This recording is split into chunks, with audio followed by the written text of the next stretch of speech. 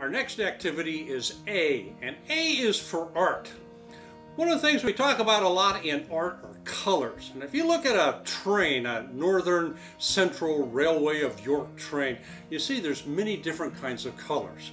And we have two kinds of colors. We have what are called primary colors. Primary colors would be colors like red and yellow and blue. But we also can mix up those primary colors to create what we call secondary colors. And you see a lot of secondary colors when you're on the train, not only on the train, but also all around the train as well. For this activity, you'll need 3 cups. And you notice what I did is I filled each one up about halfway with water. And then what you'll need is you'll need some colored craft sticks. And you can get this at a local hobby or craft or art store. Michael's in York is a good place to find these.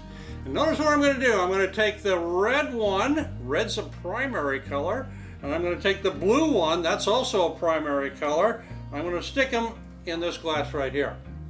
Then I'm going to take 2 other primary colors. Okay, I've got yellow and I've got red. I'm going to put them in the second cup just like this. And then the last one is I'm going to take blue and yellow. I'm going to put them in this cup right here. And what you want to do is you want to wait a couple of hours. Well, I've already done that hard work for you. And I'm going to move these over to the side, and I'm going to bring out the cups that I started earlier today. Okay? And you'll notice that the first one, here's our red and blue. And what's the color inside the cup? It's a secondary color called purple. 2 primary colors, yellow and red. We put those together in the cup, and when they mix up, we get another secondary color called orange. And then we take blue and yellow, and magically, when they go in there, they mix up and create the secondary color green. A lot of people think that green's a primary color. It's a secondary color. It's blue and yellow mixed together. So you can create this. What would happen, do you think, if we put a blue, a red, and a yellow?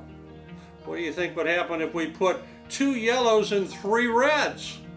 What do you think would happen if we put all the different colors that we can in one cup? What colors do you think we would create?